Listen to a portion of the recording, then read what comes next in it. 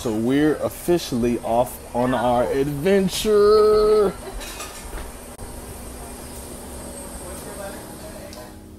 It's a travel episode.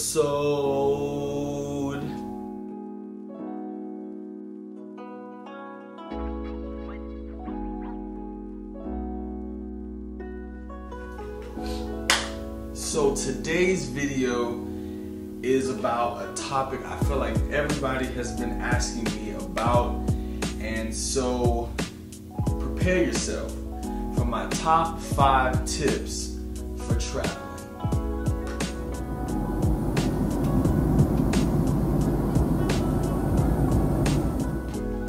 So tip number 1, this is going to seem extremely simple and you're going to probably ask why this is number 1.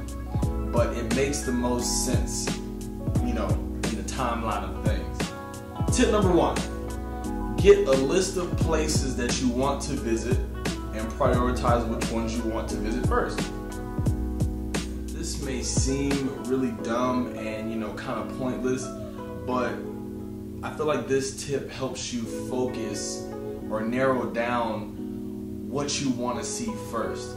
There are too many sites and places and cities and monuments and all these other things in the world to just have some wild dreams and wild imaginations about where you want to go without actually pinpointing a few places that catch your eye the most. So now, after you've narrowed down those few destinations that you really want to get to, tip number 2 is turn your flight notifications on. Now, I don't know what apps or websites or anything that y'all use for, flight purchases and searching, but I personally use the Hopper app and skiplag.com. Hopper, you can put in your destination, you can see what time of year the flights are the cheapest, and they'll send you notifications, they'll let you know when the price goes up, when it goes down, all that type of jazz.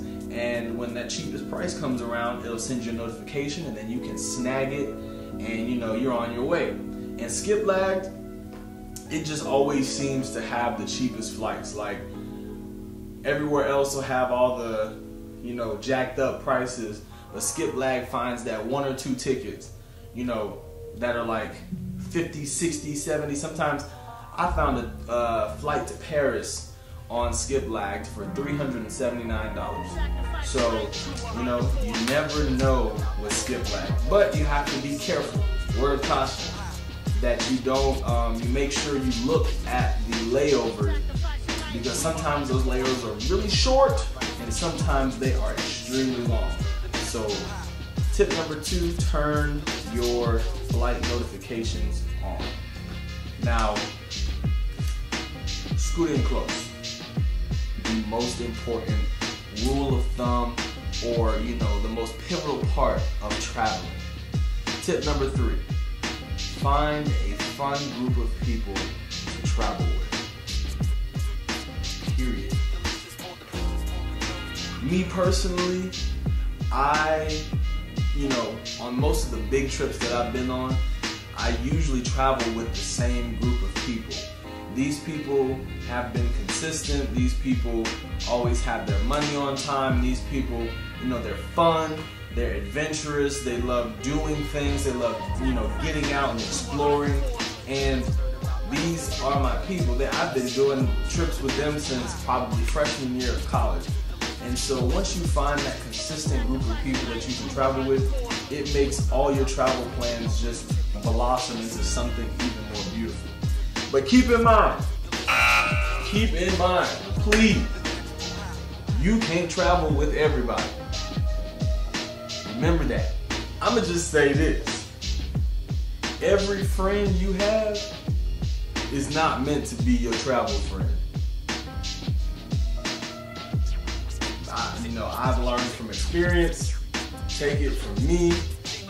Just because you my homeboy or my homegirl, don't mean I gotta, go to a different country with you. Because some people you just cannot travel with. So be very careful when choosing that group of people you want to travel with. Now, tip number 4. it's good to plan your trip, and it's good to have, some type of structure, but leave some room for flexibility. That's my tip number 4. Itineraries and schedules and planning ahead and everything, that has its place and it's necessary. But when you lock yourself into too tight of a schedule, you limit your opportunity for spontaneity. And spontaneity is you're walking down the street and you see something that wasn't advertised, or you see something that you knew nothing about before you got there. If your schedule's too tight, you can't do it. You may be interested, but you're on your way to your next thing you put on the schedule. So, do some research and schedule, and say, let's say if you're going to Paris and you want to visit the Eiffel Tower, throw that on there. But don't have every minute and every second and every hour of your day mapped out. You want to be able to go off the beaten path every once in a while. You want to be able to, see a shopping mall or see a museum or something that you didn't expect, and you want to have time to be able to wiggle and explore just a little bit.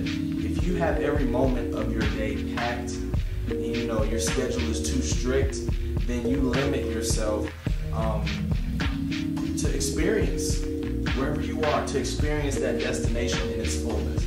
So don't lock yourself in to too tight of a schedule.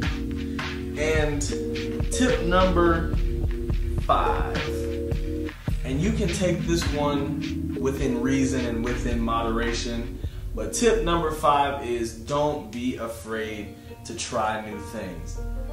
If you're gonna go to a foreign country and try to do everything that you can do in America or your home country or wherever you're from, once again, you're not getting the full experience. If you're gonna go to Brazil and you're gonna eat McDonald's and Hardee's and all these other American restaurants, you are not experiencing the culture. Now, I'm not saying you gotta eat or try or do everything, but be open to trying some new foods. Be open to learning a new dance. Be open to exploring. Be open to some adventure. That will really bring out the enjoyment in your vacation, in your travel, and in your trips. I promise you. So I'm gonna give y'all a little bonus tip. So bonus tip 1 or tip number 6, whichever one you want to call it. Airbnb is your friend, but be sure to check the reviews. I have seen some extremely extravagant and nice Airbnbs that are for a phenomenal price. But I've also seen some Airbnbs that you might get stabbed in. So be careful, read reviews, do your research. We don't need you getting stabbed. So my brothers and my sisters, you have my top 5 tips for traveling. Now, these are my top 5. These are the ones that really stuck out to me and have really enhanced my traveling experiences. But if you have some other tips, drop them below. Y'all know the drill. And if you have any questions, feel free to reach out.